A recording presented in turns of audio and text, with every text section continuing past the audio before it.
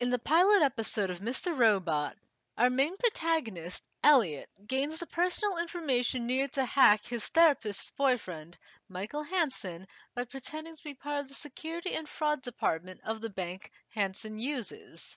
First, before I can answer any questions, I need to verify some information. And Hansen, believing the caller is who he says he is, gives it all For a up. baseball team. Yankees. Pet's name. A flipper. So, now you're probably thinking either one of two things. Either, this is a plot contrivance, surely it's not that easy, I would never fall for this, or, oh my god, is it that easy? Could I have fallen victim to this? Was that guy who wanted my social security number actually from my credit card company? What happened? How did Elliot do that? Pretext is defined as the practice of presenting oneself as someone else, often to obtain personal information. In layman's terms, pretending to be someone else.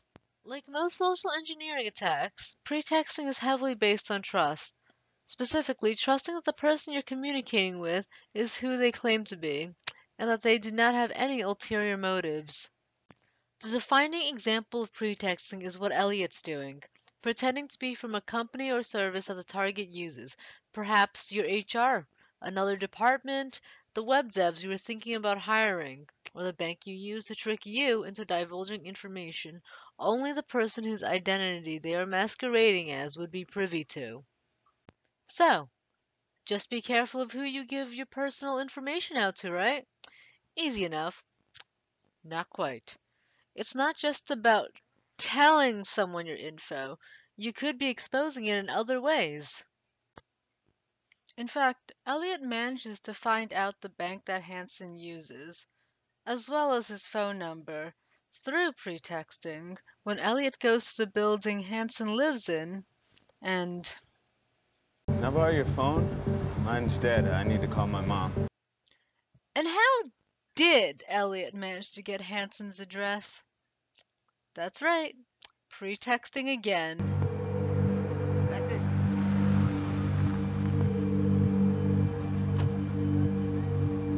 Hi. I just left my keys in one of your cabs.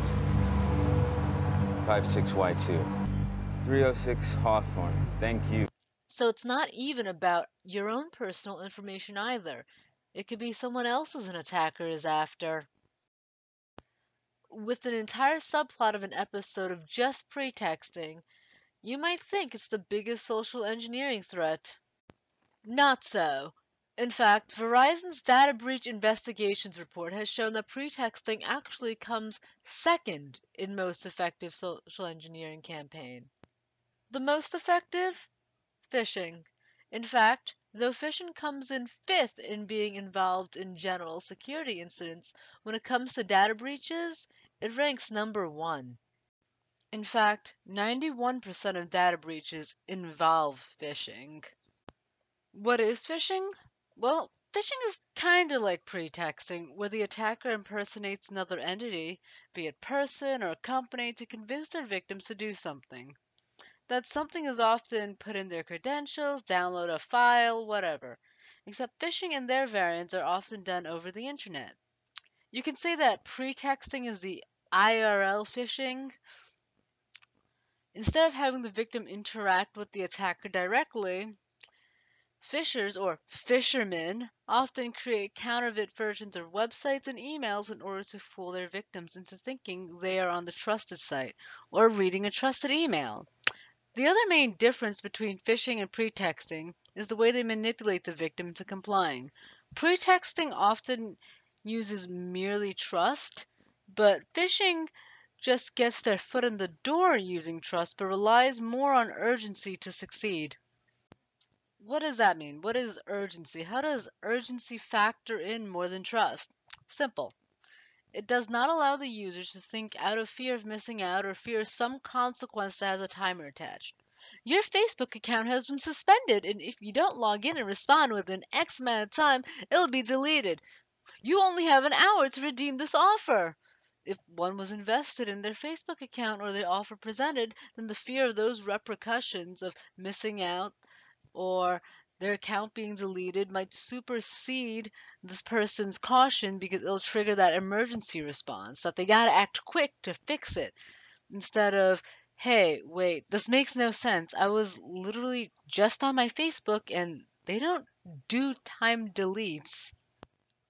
Phishing, pretexting, and other social engineering attacks are often not the end game plan of a malicious actor, but it often provides information necessary or creates a backdoor to proceed with the attacker's plan, such as providing credentials of an employee with relevant privileges or confidential information for the former, or installing some malicious software from an infected file for the latter. Attackers can be very sneaky, and it's a lot harder to recognize fake emails these days.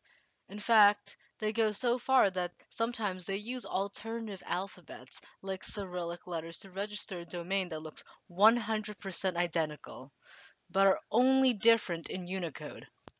Can you tell the difference between the Cyrillic Y and the Latin E? Both of those letters are actually Y. I didn't feel like finding another picture just for Latin E when they looked identical. But I got you. I tricked you good. And now you see how easy an attacker could too. So with all this in mind, it sounds like we shouldn't trust anyone we don't 100% know we know. How can we trust the email from Aunt Sally isn't spoofed and it isn't just some bad guy pretending to be my aunt? Are those emails really from my bank? How can we trust any call from any company if they could literally be anyone? And with the last two examples from Mr. Robot, mostly the former of the two, Can I borrow your phone? Mine's dead. I need to call my mom. we also see how our own willingness to help each other can be turned against us. Hanson lets Elliot use his phone, which leads to him getting both Hanson's phone number and the bank Hanson uses, which leads to Elliot being able to crack Hanson's passwords. Should we just never trust anyone? Well, no. Hanson could have tried to help the person he thought needed to call his mom, but in a safer way, a smarter way. Here's how the characters in the show could have thwarted Elliot's shenanigans. Hanson could have insisted on dialing the number himself and not let Elliot touch his phone. During his call with his supposed bank security and fraud division, Hanson could have pushed asking the caller to identify himself harder and refused to answer questions until he was satisfied that it was actually the bank calling. Or he could have told them, "Thank you for bringing this to my attention. I'll call you back as right now is not very convenient for me," and then call his bank to verify whether it was actually them calling or not. The taxi company could have called the driver to check whether the lost item was in the cab. Here are some techniques to avoid phishing, pretexting, and other similar attacks that are less tailored to a specific situation. Remember, most of the time you contact them first. They don't initiate contact. If they call you, tell them it's a bad time and call the company back at a trusted company number. They want you to think it's urgent so you don't think straight. So take your time and think it through. Don't click links in emails and don't open any attachments unless you know 100% who it's from. Most links in emails, you can usually find a way to navigate to it on your own.